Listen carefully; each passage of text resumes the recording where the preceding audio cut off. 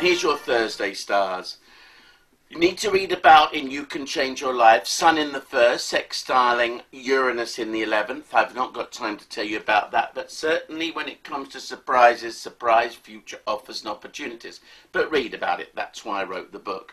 However, the lovely one is Venus moving into Cancer. What does this mean? It means you have enormous charm. Not that you haven't already, but it's more.